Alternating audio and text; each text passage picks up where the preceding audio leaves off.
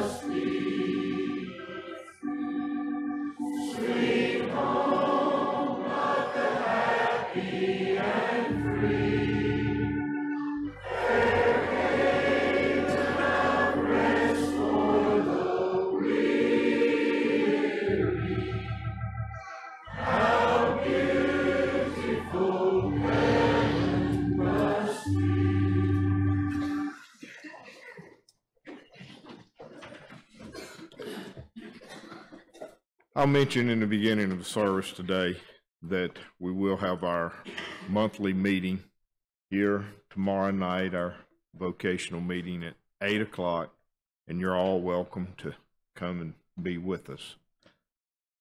You're all welcome out today.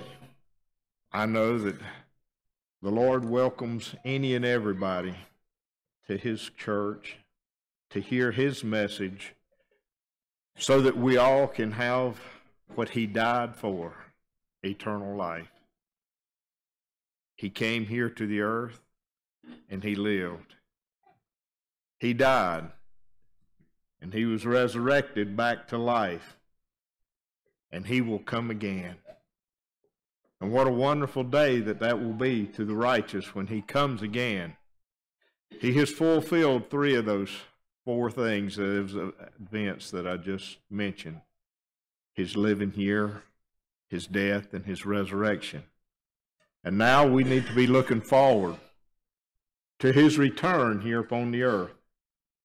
Because when He returns, then we can all be redeemed into our eternal life, into that life with our Lord and Savior, and then at some point there with God the Father, to ever be with them, to never be in a condition again as we are today, in a condition to be tempted by Satan, and in a condition we're here today, though, that each and every one of us that want to can have power over Satan through the Spirit of God that's available to all of those that ask. He says, ask, and you shall receive. I was reading that, I believe, this morning.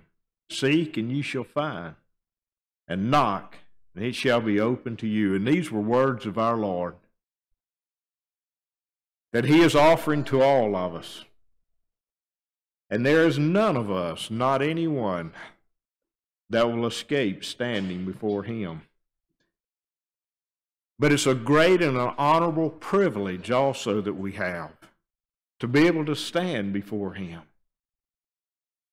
and to be able to use the blood that He shed there on Calvary to cleanse our sins, to wash our sins and make us white as snow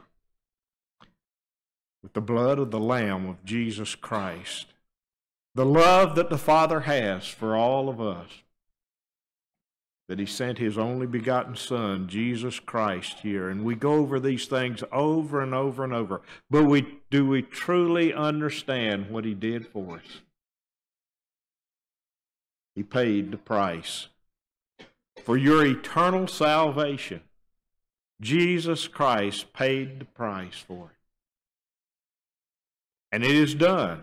He says it is finished as He was there on the cross, hanging, writhing in pain and anguish, and crying out to His Father, why hast Thou forsaken me? He was tried and tempted in every way that He could possibly be tried and tempted to try Him, to blaspheme the Word, but He never did. He held out until the end. And then He said, it is finished. And He bowed His head and gave up the ghost. And the veil in the temple was rent from the top to the bottom, I believe it says. That old law, that law of Moses then was done away. That new law, that law of grace that we are under today, then had been established. And now that is for you and me to be able to accept and to be able to use, that we can stand before our Lord and Savior at that day when He ascends out of heaven. We can rise to meet Him, to ever be with our Lord. And He says, encourage one another with these words. And are we encouraged in it today, friends? Do we believe it? Have we accepted Christ as our Savior? Have each and every one of us accepted Him and given our life to Him as not my will, but your will be done in me, Lord. Totally in submission to him. That's where we need to be, each and every one of us. And that takes a lot. Self is a mighty big man, the saying says. But we've got to relinquish that. And we've got to become as that little child, he says, just as that little babe. That little child that is so dependent upon its parents for everything so that it can survive here upon the earth. We have to become spiritually in the same way. Totally dependent upon our Lord and Savior so that we can survive spiritually. And I know that it's not a hard job if we want to just put it into his hands. There'll be trials and there'll be temptations and there'll be things that we don't understand to begin with. But if we'll just wait upon the Lord, put it into his hands and then wait upon him and do the things that he asks for us to do in our day. As we go through and we read the Bible, we can see all manner of things that the Lord asked people to do so that he could accomplish certain works within them. If they had not done that, then the works would have never been done. We can see others that he asked for certain works to be done within them, and they did not do it. And they lost out. Some went back to the house that they came out of. Some turned away and went away from the teachings of our Lord. But we've got an opportunity today to stay right within his kingdom. Stay within the walls of the protection of the Spirit of God through his Son, Jesus Christ. He says, I will be with you, lo, until the end of the world. He says, I'll be with you. And I'll be there for you, is what he's saying, and for me. For all of those that will accept him and then follow him. He says, those that hear my words and does them, is what he says. And he goes on to tell how that they will have power and that they will be able to stand against Satan. Those that hear my words and does them, he says. And he goes on to tell again, too, that those that hears his words and does not the things that he says, how that they will not be able to stand. So friends, we have a work to do. And he is there. Keep your eye singled upon his work. If we keep that eye singled, then that whole body will be full of light, that spiritual light that'll be able to direct us in everything that we do, whatever it might be.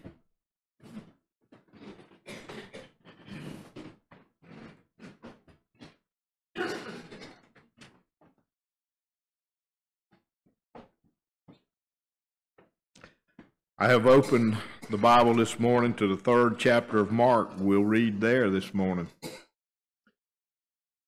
Some of the Lord's word while he was here, the gospel, the things, the history, so to speak, of what our Lord and Savior did while he was here upon the earth. And it was recorded by 4 different men, Matthew, Mark, Luke, and John.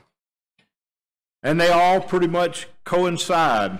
There's some things different in each one of them, and some tell about one item and something somebody else. But it's all good. It's all things that can be wonderful for us to listen to and wonderful for us to read and know and understand how our Lord would have for us to live in our day. And we'll start reading at the first verse of the 3rd chapter of Mark. And he entered again into the synagogue, and there was a man which had a withered hand. And they watched him whether he would heal on the Sabbath day, that they might accuse him. And he said unto the man which had the withered hand, Stand forth. The Lord knew all about what these people were thinking in their mind. He saw this man there that needed help. He knows who needs help spiritually here today. He knows who has that withered hand spiritually. And if we come out here today, and I believe this man came there in that day, the man that had the withered hand was there at the synagogue, and I believe that he probably knew something about this man Jesus and what he had done in some cases.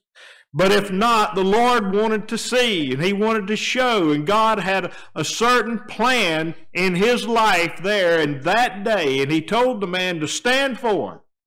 And the man was obedient to it, to what he said, even though the Lord knew that there was people there that was in direct opposition to the things that he had been teaching. And he said unto them, he did first of all, he addressed the people that was around him. The ones there that in their mind was watching and trying to see what the Lord would do so that they could condemn his work. And he looked around upon them. First told the man to stand forth. I want everybody to see who you are and what the situation is, that you have this withered hand that you can't live with, or that you can't function as you should. And today there's people here maybe that has that withered hand spiritually that is not able to function spiritually as they should. Listen to the Lord. And is it lawful to do good on the Sabbath days or to do evil, to save life or to kill? The Lord just made that very plain to the people there. And what did they do? But they held their peace. They could not have anything to say against what the Lord had just asked them, what he had told them. He wanted them to see and know that what he was about to do, he says, even under the law of Moses, is it lawful to do good on the Sabbath day, or is it lawful to do evil? To save life or to kill? There were certain things that they could do, and the Lord just brought these things right out to them. And when he had looked round about upon them with anger, being grieved for the hardness of their hearts, he said unto the man, stretch forth thine hand. And he stretched it out, and his hand was restored whole as the other.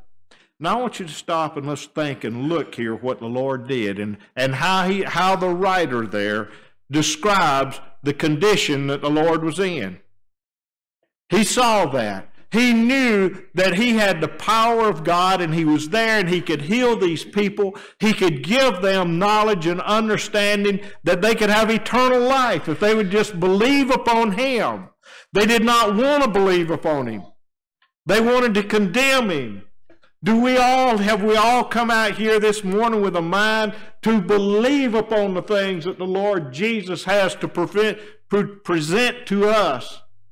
And to then follow through and do the things, not only believe it, not only hear it, but believe it and then follow it through it with our works. And that's what he did here. He believed that God the Father could give him power to heal that man. He understood that. He told these people, he chastised them, and then he looked round about, he saw how they felt. And he looked round about on them with anger. He had anger in their heart because they would not believe. They wanted to put down the word of God. Being grieved for the hardness of their hearts. Grieved. It saddened him. It angered him to see how they would disrespect the word of God. And he was grieved about it for the hardness of their hearts. And I know he grieves in those things today. When he looks upon mankind here upon the earth, and how he has poured out his blood, and how he has offered to give that free gift to every man, woman, and boy and girl upon the earth. And people continue to reject him throughout the world, continue to go away from his teachings and take his word and turn it into a lie so that it can justify their evil ways. And that grieves him. But that did not stop him at all from continuing his good works. And it will not stop him today from offering and to giving to all of those that ask, all of those that truly desire his Spirit, and to be able to do the things that he asked to be done. It is there. And just as he went right on there, and he said to the man, stretch forth your hand. Even though these people there were so against him, he just told the man with the withered hand, stretch forth your hand. And he stretched it out. And his hand was restored whole as the other. He followed what the Lord was asking me to do. The Lord said, do it. And he did. If the man had never rose up when the Lord told him to rise, if the man had not stretched out his hand, these were simple things. The Lord could have just healed him without doing any of that, friends. But he had a work for this man to do. He has something for you. He said, stand, and the man did. He said, stretch out your hand, and he did. And his hand was made whole just as his other.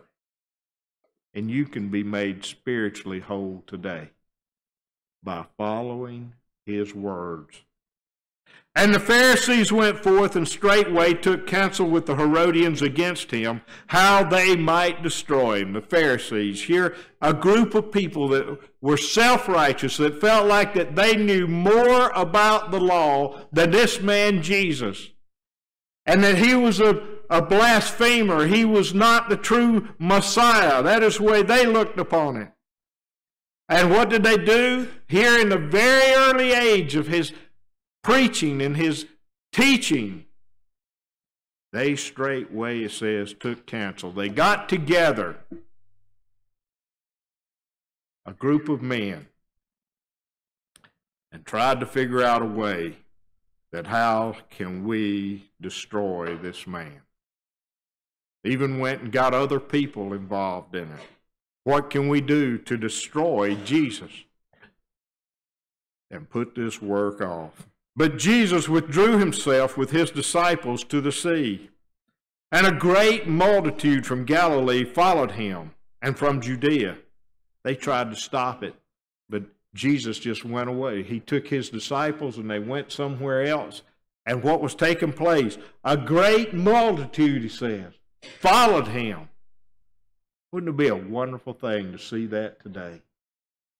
To see such a great multitude that had a true desire to want to know about Jesus Christ and come out and follow him.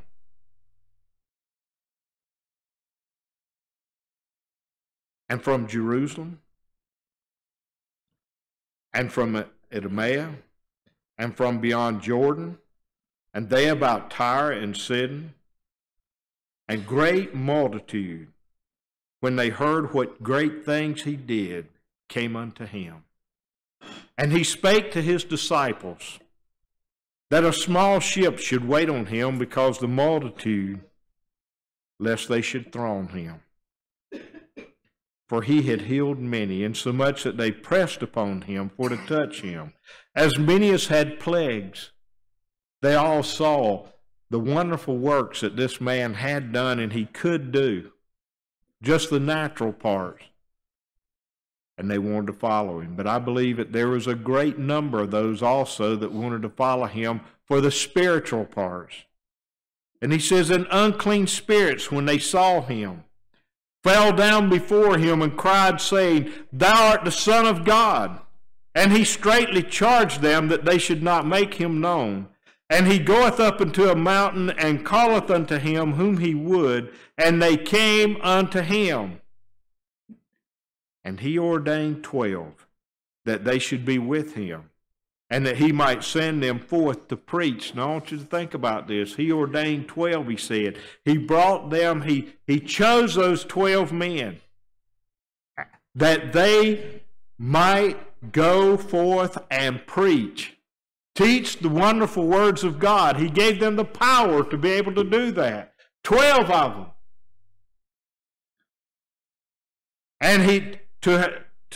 And to have power to heal sickness and to cast out devils. All of these men, I want you to think about that he gave them the power to do that. Now, how was he able to do that? That was the Spirit of God that was within him. That he was able to do that, and they received that Spirit of God. They received the power to heal sickness and to cast out devils, power over Satan. Think about that. Now, this was 12. I want you to remember that. There was 12 of them that had that power. And Simon, he surnamed Peter, and James, the son of Zebedee, and John, the brother of James, and he surnamed them Boanerges, which is the sons of thunder, and Andrew, and Philip, and Bartholomew, and Matthew, and Thomas, and James, the son of Alphaeus, and Thaddeus, and Simon the Canaanite, and Judas Iscariot, which also betrayed him. And they went into an house. Now there was 12 of them there, and he gave them that power. And I believe at that time they all was walking with him. They all had a certain love for him, and they received of that. And they were all able to go out and do that. He didn't say that there was just 11 of them. There was 12. Judas Iscariot betrayed him. Farther on down, went back to the house that he came out of. He betrayed the Son of God. But at this point right here, he had power to do just as the other 11 apostles had. But he lost out. Why? Because he loved the things of this world more than the things that God had to offer. He loved the things of this world more than serving God through Jesus Christ. Turned out, I believe that it was money is where he had a great love. It mentions that a time or two about there. I believe there in one place where Mary, I believe it was that she took that very expensive ointment and anointed the Lord's feet.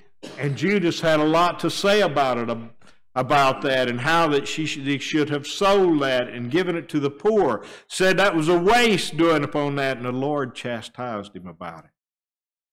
But he said that he did that because he had to bag and he loved money. And then later on he went out and he betrayed our Lord for 30 pieces of silver. He thought that would make him happy to be able to have that large sum of money. But it did not. That money really just ruined his life. And he saw the tremendous mistake he had made, but he had already done it. And he went out and he hanged himself, took his life. Satan just carried him from one thing right on into something else. Took his life. The other apostles, the other disciples, they were able then to go on and do the Lord's work here upon the earth. They made mistakes, but they had a forgiven God, a forgiven Jesus. And if they went to him, and they were repentant of these things, God was able to clean them up.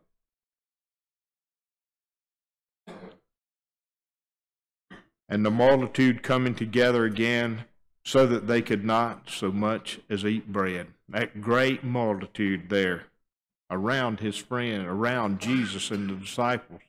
They didn't even have time to eat. There were so many people, and they were so interested in the work that was going on there. And I believe that they were there, Christ and his men, these 12. I believe that they were there mingling among these people and talking to them and encouraging them in the Word of God. A great multitude there. And when his friends heard of it, they went out to lay hold on him and said, for he is beside himself. Some of his friends did not even believe upon the things that he was doing and said he's beside himself. And the scribes which came down from Jerusalem said, He hath Beelzebub, by the prince of devils casteth he out devils. All of them wanting to find something wrong with the words of God, something wrong with the truth. Is that in our minds today? Or will we just accept His word? These are the truths of God that He has had laid out for us to be able to read and expound upon. Now, will we accept it? Or will we be as some of these other people and try to figure out some way or see something that we can find, some little small thing wrong with what the word of the Lord is being spoken to us in? And then try to just cast it all out. That was what was going on with these people. They didn't want to accept Him. They said he hath Beelzebub, a devil. And the prince of devils is how he's able to cast out devils. And He called unto them and said unto them in parables, How can Satan cast out Satan? The Lord just wanted to ask them a question. He says, now you say that Satan is what is in my spirit, and that's how I'm able to cast out these devils. He says, how can Satan cast them out? And if a kingdom be divided against itself, that kingdom cannot stand. And if a house be divided against itself, that house cannot stand. And if Satan rise up against himself and be divided, he cannot stand, but hath an end. And we know that Satan doesn't want that at all. Satan wants to continue on. He doesn't want to cast out, and he won't be casting out devils. He wants to continue that and to help to promote that kind of thing. And that's what our Lord and Savior was just bringing these things to their attention. He says he is not divided against his own house. If he was, his house would not stand. And we can't be divided against the house of our Lord. It will not stand in us, but it will be great will be the fall of that house in you and me if we are divided with the Lord. And if Satan rise up against himself and be divided, he cannot stand, but hath an end. No man can enter into a strong man's house and spoil his goods, except he will first bind the strong man, and then he will spoil his house. No man can enter into a strong man's house and spoil his goods. And I want us to think about what the Lord was saying there.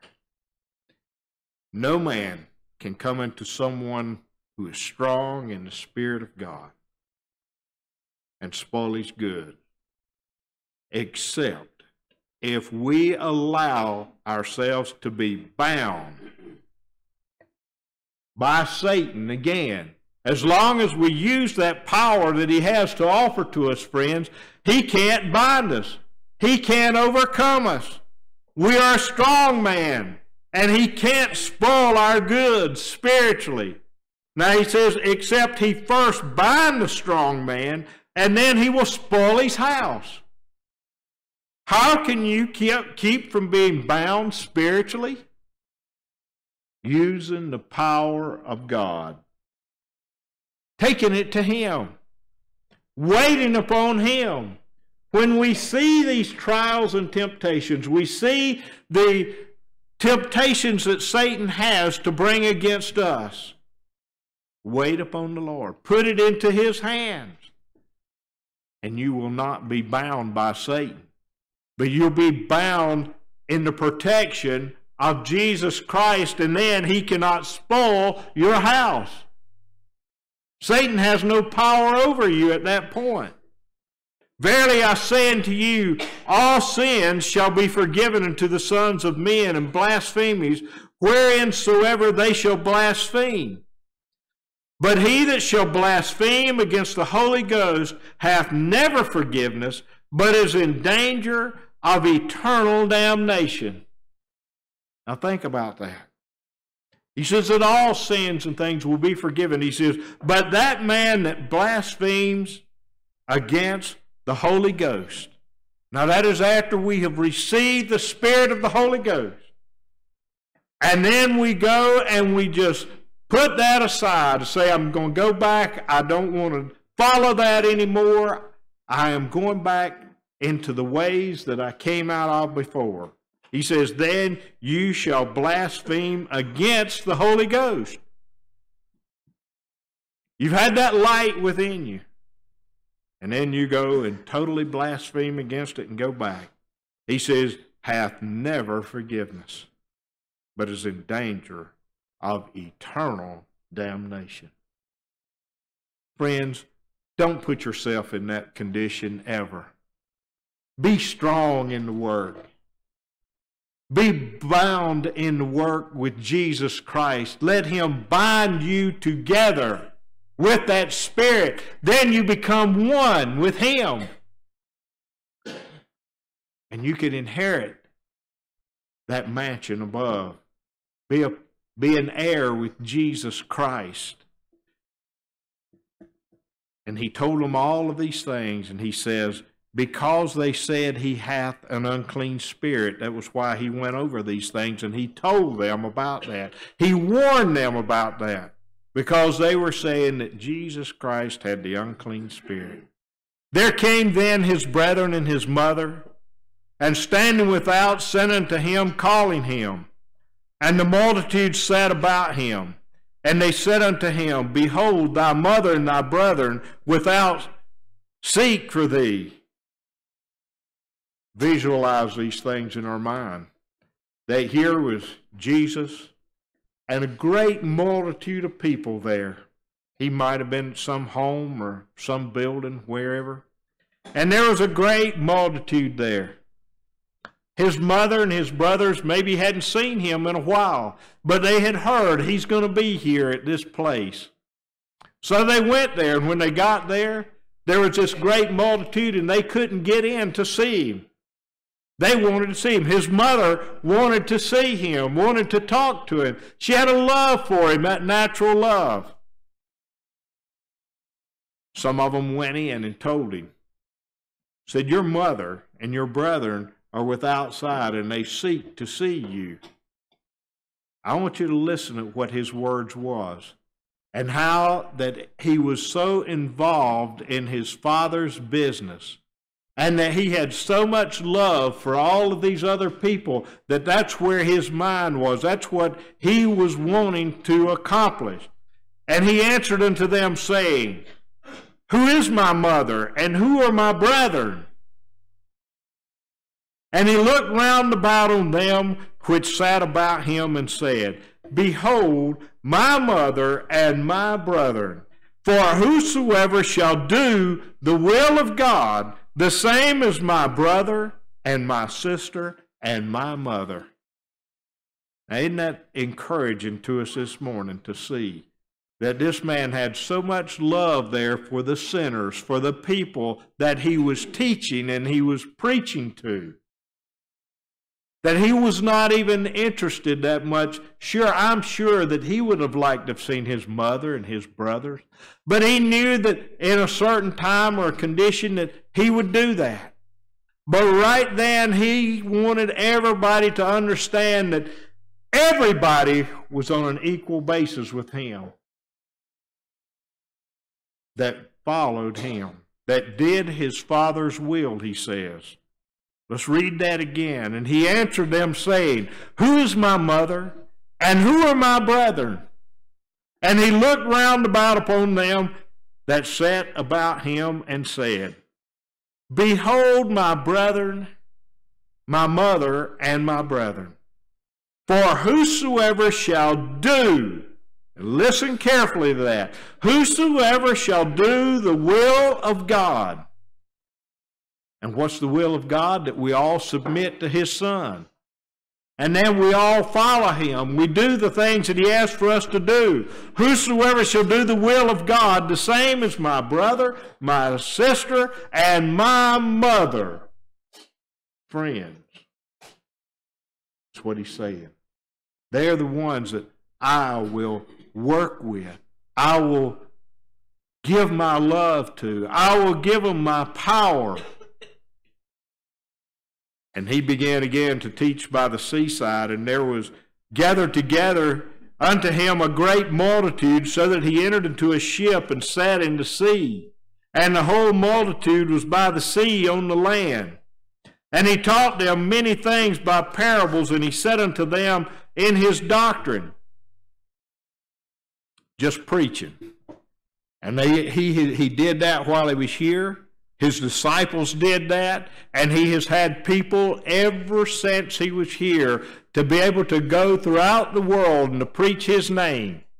And I know that his name is being preached throughout the world today, with many, many ways that is being done. Today, more than ever, because of all the technology and the things that we have, his word is being spread all over the world. And I know that if we will just allow these things to be done in us, that he will work with each and every one of us. And he will give us the same power that he has given. Just as he gave those 12, he will give it to us today to use if we want it. We have to want it. We have to ask for it, friends. And now he decided that he's going to tell them some parables, and he's going to tell them about the truth and how that it works, and how that God's power will work, and how that we better be careful about the things that Satan will bring upon us. And he says, hearken. Listen, he says, and I want us all to listen here. Behold, there went out a sower to sow. Visualize that in your mind. He had the man. They had fixed the land. He went out and he sowed. And there went out a sower to sow, and it came to pass as he sowed, some fell by the wayside, and the fowls of the air came and devoured it up. Just think about that. The man taking and sowing the seed. He had the property or the land fixed in certain areas, but some of it fell on different places where it was not fixed. And here the birds just came and picked up the seed and ate it. And it did not bring forth any fruit at all. And it came to pass as he sowed, some fell by the wayside, and the fowls of the air came and devoured it up. And some fell on stony ground where it had not much earth. And immediately it sprang up, because it had no depth of the earth. And when the sun was up, it was scorched, because it had no root. It withered away. And some fell among thorns, and the thorns grew up and choked it, and it yielded no fruit. I'm going to read on through here, because our Lord comes back in just a few verses here, and he explains this. And we're going to read on through, but I want us all to listen carefully to one thing. The sower was the same man sowing. It was the condition of the soil and the other things around it that was different in each case. But it was the same sower and the same kind of seed that was sowed. It was good seed in every single instance. And some fell among thorns, and the thorns grew up, and it choked it, and it yielded no fruit. And other fell on good ground, and did yield fruit, that sprang up and increased, and brought forth some 30, some 60, and some 100. And he said unto them, He that hath ears to hear, let him hear. And that is what I want to say here this very morning, that each and every one of us that has spiritual ears to hear, let him hear this parable that he is speaking to us this morning, so that we can understand what the Lord has done and what he will do for us, and how that we can stay out of trouble spiritually. And when he was alone, they that were about him with the 12 asked of him the parable. Later on, some didn't understand it. And they went to him and they said, Look, we don't understand about this that you were talking about with the sower. Will you tell us about that? Now that was some of the others and the 12, he said. They were there. And he said unto them, Unto you it is given to know the mystery of the kingdom of God, but to them that are without, all these things are done in parables, that seeing they may see and not perceive, and hearing they may hear and not understand, lest at any time they should be converted, and their sins should be forgiven them. He says that there are people there that will see these things, that will hear them, but they will not be converted. They will not believe them. They will not understand.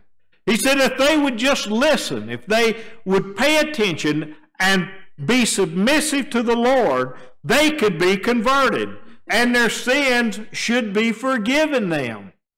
And that's for all of us today, that we have that opportunity today. You are here in this fleshly body, and we have that opportunity to walk with Him. And he said unto them, Know ye not this parable? He asked them that question, and I believe he kind of maybe chastising them a little bit. Why do you not understand it? And how then will you know all parables? He says, if you don't understand these things, if you aren't listening, how will you understand that? And then he starts to explain it. And let's listen very careful. The sower soweth the word. The sower, the seed, is the spiritual word. The sower was Jesus. The sower today is Jesus. He has given us the words of life. He is sowing that spiritual word, those spiritual words. The sower soweth the word. The same sower, remember, that's Jesus. And he sows that. He has good seed, and he's doing it in every situation. And these are they by the wayside, where the word is sown. But when they have heard, Satan cometh immediately, and taketh away the word that was sown in their hearts. And that's like someone sitting here today, hearing the word being preached, simple, pure, and free. But you allow Satan to just come into your mind and immediately take it away so that it does not do any good for you at all. Immediately he comes and he takes it away. You don't use it to give yourself that salvation through Jesus Christ. You don't use the word. You don't take it in, so it does not bring forth any fruit. You allow Satan to immediately put something else in your mind to take that out. There are people that are allowing that to happen today. Satan cometh immediately and taketh away the word that was sown in their hearts. And these are they likewise that was sown on stony ground, who when they have heard the word immediately receive it with gladness. Now listen, here's another group. The same sower sowing the same seed, that good seed. The same Jesus Christ spreading the gospel, spreading the truths of God. And he says they hear it.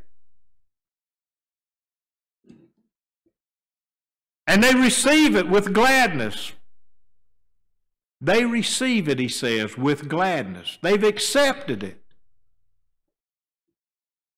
And have no root in themselves. And so endure but for a time. Afterward, when afflictions or persecutions arise for the word's sake, immediately they are offended. Have you ever seen that before? Someone get offended in the truth and walk away. They hear the word, they accept it as being the truth.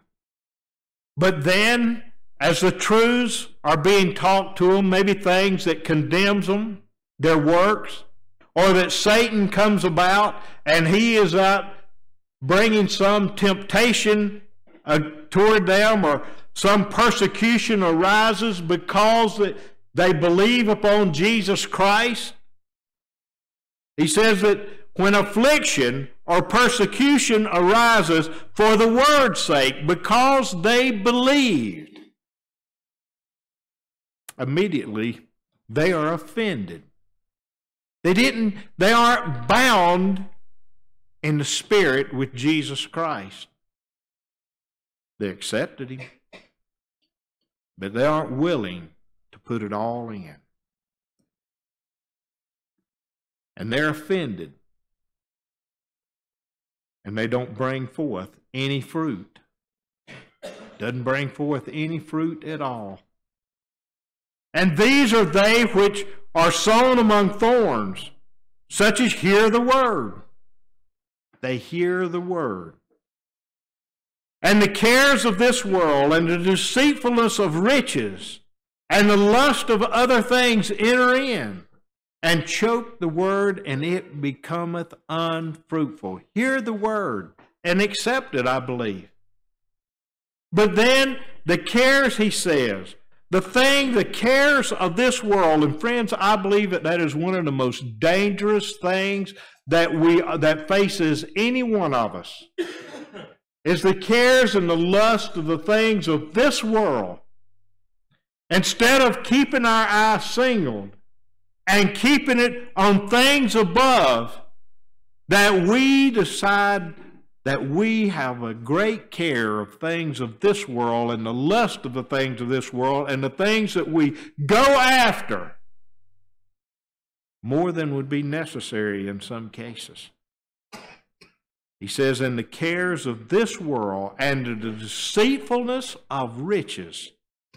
Deceitfulness of riches, and that can be natural things, spiritual things, whatever it might be. We can be deceived, friends. And the lust of other things enter into those who believed. We allow that to enter in. And what does it do? It chokes out the word. That spirit won't stay within us if we do not stay under this body and keep it under subjection, is what Paul said. Lest I have preached unto others, he said, I myself should be a castaway. This is what he was talking about. He had heard the word. But he says, I will stay under this body and bring it under subjection to the word. But this group didn't. The cares of this world, the deceitfulness of riches. Look at the deceitful of riches, what it did to Judas Iscariot. And the lust of other things entering into our life and chokes out the word. That's what he says. Chokes out the word of God out of you and out of me. And it becomes unfruitful, does not bring forth fruit. And these are they which are sown on good ground. The same sower, sowing the same seed. But there's some different ground that has been prepared, and that is our mind. First, we go back to the one there that Satan just immediately came and took it out, and we allowed that to happen. Our mind was off on something else, at some ball game or what my boat or where I was going this week or off to the beach, whatever it might be. My mind was off on some of those things, and Satan just immediately took it out, and it brings no fruit. Then there's that other group there that they believed, they heard it and believed, but they really didn't have any root in it. They really had no substance there. They were not strong in it. And Satan just comes and they let them, it goes away. He takes it away. And then those are there that on that rock or on where the thorns and the thistles, the things of this world, same seed, same sower, but in every situation there, the land was not prepared. And that land is you and me, our mind. We were not prepared to receive it and prepared to keep Satan away. But then he says, but these are they which were sown on good ground, such as hear the word. They hear it and receive it and bring forth fruit. Some 30-fold, some 60, and some 100. They received the word, and then you know what they did when they received it? They didn't stop there. They didn't say, now I have it, and I'll just sit back and wait. I believe, he says, I believe what he's saying there. They hear the word and receive it and bring forth fruit. They go to work in his kingdom. Whatever he asked for them to do. And he says that some brought forth 30-fold, some 60-fold, some 100-fold. He has different things for different people to do. But he had all of those that heard the word, and it was on good ground. Every single one of them, he says, brought forth fruit. They worked in his kingdom, and they brought it forth. And I believe that that is what we need to be seeking, knowledge of what we can do to bring forth fruit here for our Lord and Savior. Are you furnishing him good ground today, friends? That is the question. Are you furnishing the good ground? Or are we allowing the things that we just went over to keep the truth out of our mind, to keep us all in a condition so that we are not able to bring forth that good fruit? That spiritual fruit is what I'm talking about. We can bring forth all kind of natural fruit. We can accomplish whatever we set out to do, it looks like, naturally. Are we accomplishing the spiritual part as well as we are accomplishing the natural part? That is for every one of us to understand. That was the things that we were talking about last week. Is that inner man being renewed day by day? Is it getting stronger? That's what we have got to be looking into so that we can bring forth fruit. And he said unto them, is a candle brought to be put under a bushel or under a bed and not to be set on a candlestick? Now he's talking now, I want you to understand what he's talking about spiritual things there. But he's using that parable. He says, do you bring forth a candle? You light it in those days and you bring it and you set it down on a table so that it gave light out. And he says, you didn't bring it in and put it under a basket or under the bed, but you set it on a candlestick and set it somewhere where it gives off light. In our day, you wouldn't take a light and put it up under the bed if you wanted that room to be illuminated when you cut the switch on. You would want that light to be at the ceiling there, where in most cases, or in a lamp over here or somewhere, where when you flipped the switch, that it made a light and you could see everything in that room. You could see what was taking place there. That is what he's talking about spiritually. For there is nothing hid that shall not be manifest, neither was anything kept secret, but that it should come abroad. And in our life, everything will be made manifest. But we want to see that when we receive that Spirit, and this is what the Lord wants to see out of us. If we receive the Spirit of God from Him, He wants us to let that light illuminate. He wants us to take that Spirit so that others may be able to see it and see the good works that God has worked in you and give God the glory and encourage them in the truth also. For there is nothing hid that shall not be made manifest, and there's nothing in your life, not anything, not one single thing in your life that is being hid from God that will not be made manifest to Him and to others if it's necessary. Neither was anything kept secret, but that it should come abroad. If any man have ears to hear, let him hear. He started out there. If you've got ears to hear, let him hear. That's what he said over there in that 9th verse. He that hath ears to hear, let him hear. He's gone back and he's explained these things to us. And now he's saying, he that's got ears to hear spiritually, let him hear. And that's where we need to be today. Do you have those spiritual ears? Do you understand what is being preached and taught to us today? That's the question, friend. Do you understand it? And I hope that everybody here can say, yes, Lord, we understand these things. Then follow him. Do the things that he asked to be done in our day so that we can all stand with confidence with him. And he said unto them, take heed what you hear. And that's what I want us all to do today. Take heed what you hear. With what measure you meet, it shall be measured to you, and unto you that hear shall more be given. And that's the way our Lord works. He says, take heed to what you hear. He says, with what measure you meet, it shall be measured to you. How much you receive of that Spirit, how much you believe, he says, the Lord will give you more. He goes right on in and he explains that. He says, unto you that hear shall more be given.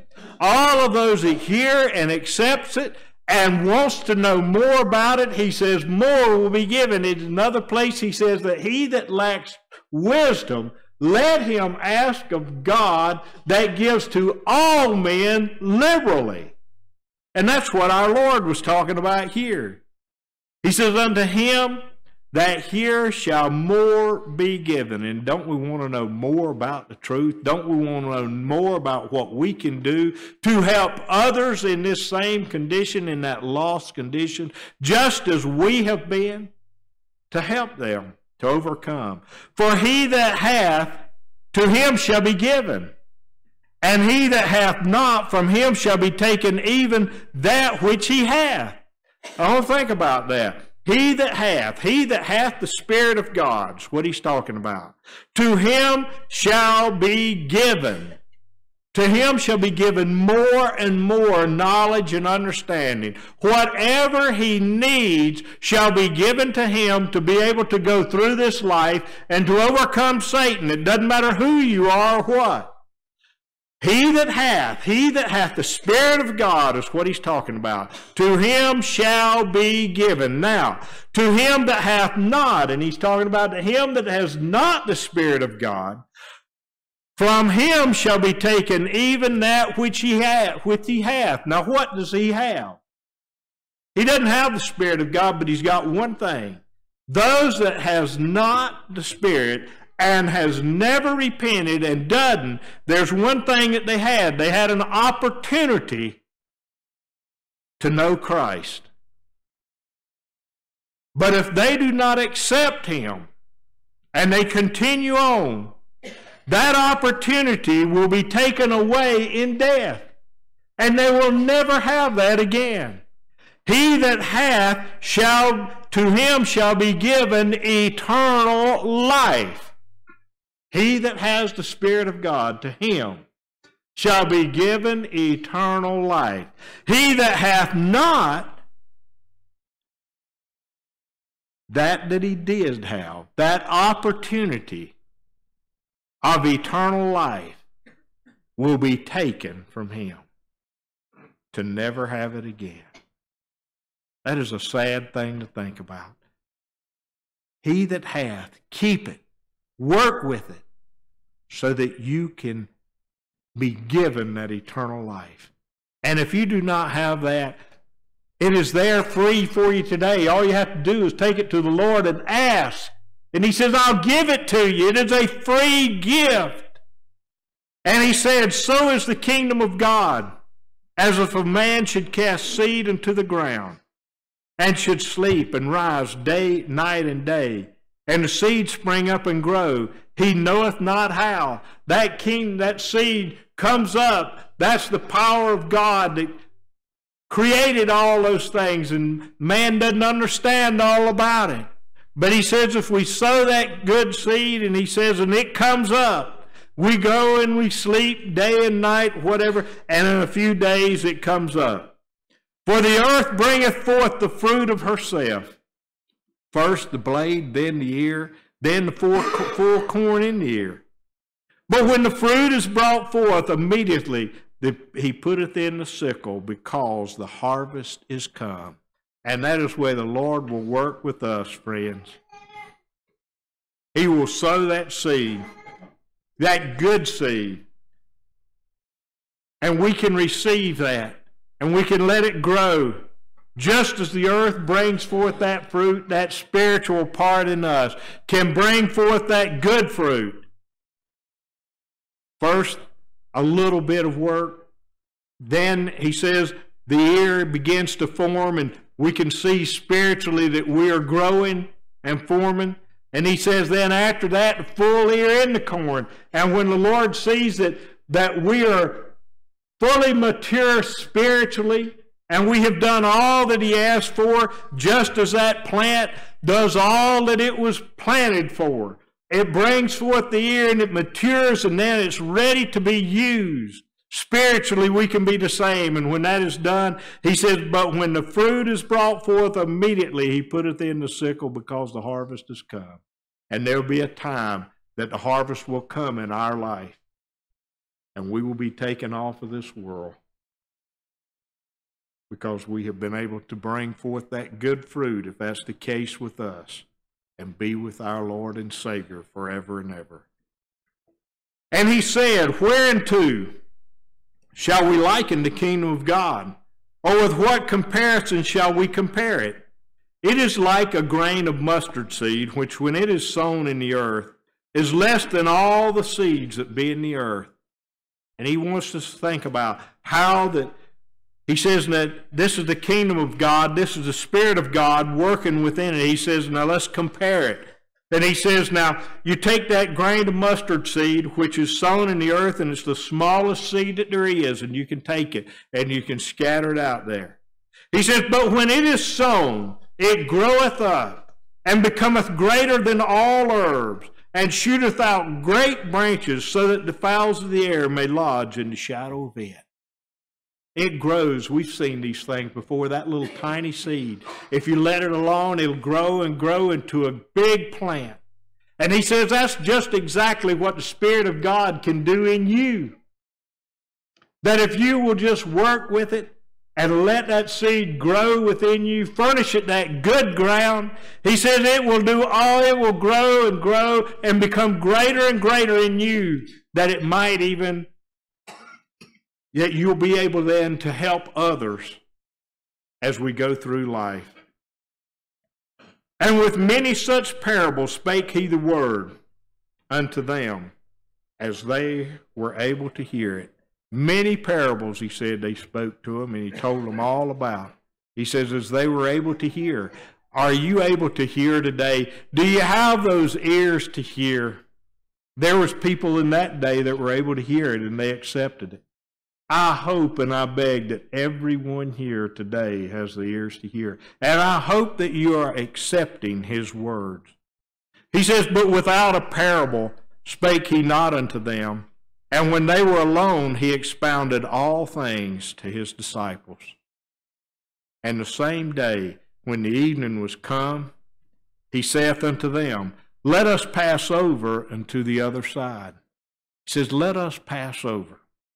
And to the other side of the sea there, they were sitting there in the sea, and he was teaching. And there was I believe that he was being encouraged by God to go to somewhere else, that they might be able to teach there. And when they had sent away the multitude, they took him even as he was in the ship. And there was also with him other little ships. And there arose a great storm of wind, and the waves beat into the ship, so that it was now full. Think about this. Visualize this. A little ship, they were not big things that we see today. But whatever, and there were some bigger and smaller there. He says there was even some little ones there. But this little ship that was out there was a tremendous storm that had come up. And they were out in the sea. The ship taken on water. And he was in the hinder part of the ship, asleep on a pillow. Our Lord, he was not concerned. He was there in some place away from the rest of them, asleep, resting. And they awake him and say unto him, Master, carest thou not that we perish? I believe they were extremely concerned of their well-being there. And they went to him, maybe in a manner of kind of chastising him, like, Master, do you not even care that we perish here on the sea? Wake up! Here you are asleep. That was their thoughts. And he arose and rebuked the wind and said unto the sea, Peace, be still. And the wind ceased, and there was a great calm. This is one of my favorite passages in the Bible, is this part here. One of the things that I can think about, that the Lord is available. He was available to these men. And he's available to all of us today. They had a great concern of their natural part, that they were about to perish.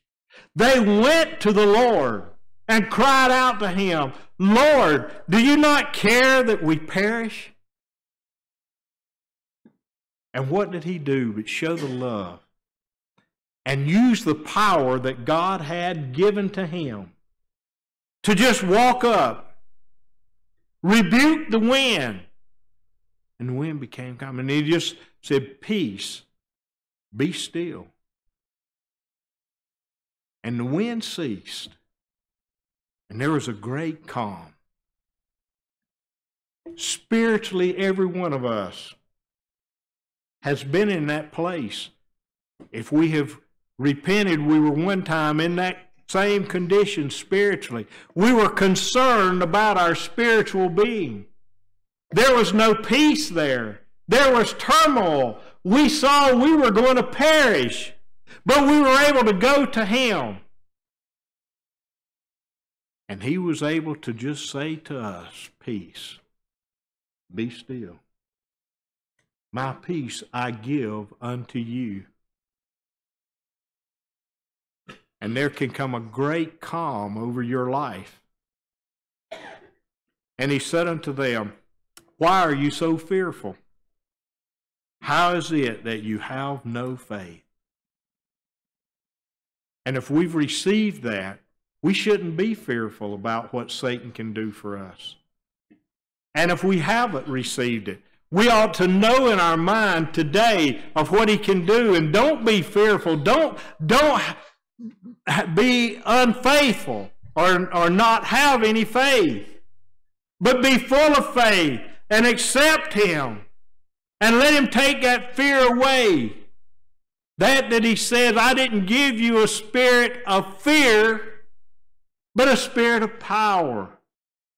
Why are you so fearful? How is it that you have no faith? Don't be fearful of Satan, and be full of faith that what he has promised he can do for us. And they feared exceedingly and said one to another, What manner of man is this, that even the wind and the sea obey him? I believe that some of them still didn't totally and fully understand who the Lord was and the power and where it came from. And they had great respect. I believe that when they're talking about that fear there, I believe that meant they had great respect and they feared the reverence that was within him and the power that was within him. What manner of man is this? And I can tell you what manner of man it was. He was the Son of God, and he is alive today. He is there at the right hand of God the Father. And he is there to mediate for you and me to his Father. He is there to accept you. He is there to pray to his Father for you, that the Father might call you unto him and be able to give to you the Spirit of the Holy Ghost to all of those that ask and all of those that will do His will. All of those that furnish that good ground. Remember, the sower is the same. He's sowing the seed to everyone. It is up to you and me to furnish it a place for it to grow and to be strong. It's up to you and me to keep Satan out, to stay under this body, and to use the power of God to keep it under subjection to the Spirit. The power of God can do that. Not your power, not me, but I can use that Spirit, the power of God, to keep this body under subjection to the law of grace. And you can too, if we will allow the Spirit to dwell within us. Friends, furnish that good ground. Take it to the Lord and let Him show you. Don't let Satan deceive you. Don't let him sell you a counterfeit. But stand strong in the faith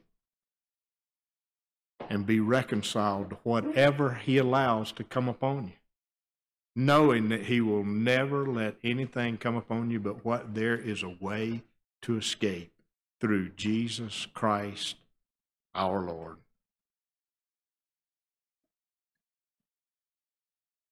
Beg Him to give us all the understanding.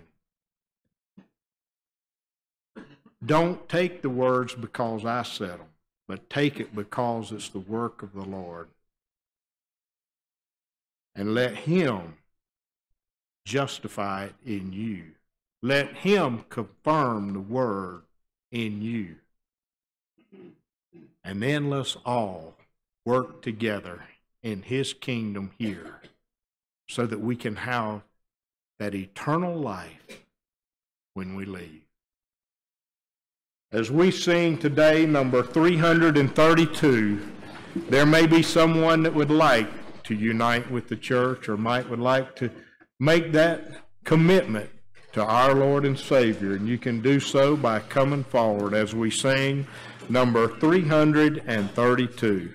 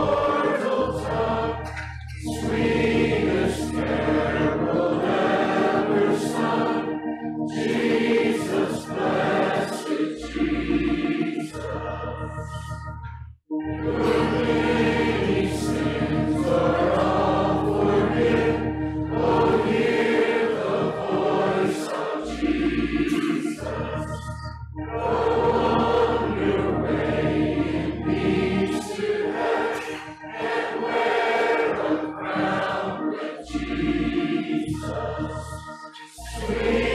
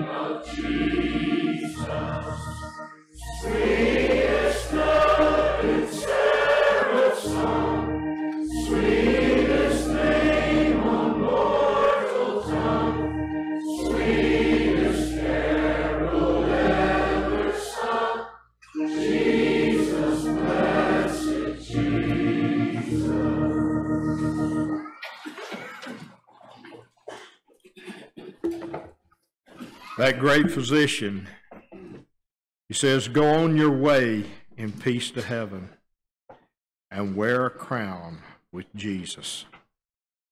We've got that opportunity to go on our way today. Let's use it, friends. Do the things that he asked to be done. And let's let that light shine in us and walk upright with our Lord and our Savior.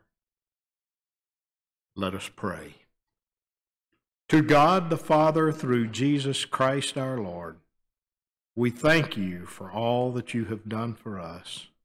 We thank you for what your Son has done by coming here to the earth to secure eternal life for all that ask and all that works in your kingdom. I know that it is a free gift, but I know that you have things for us to do to be able to work in your kingdom here upon the earth. So be with us. Give us knowledge and strength and understanding in the upcoming days that we are able to do with the things you have given to us that would be your will, and what we should say and where we should go in your kingdom here upon the earth. We ask in Jesus' name, amen.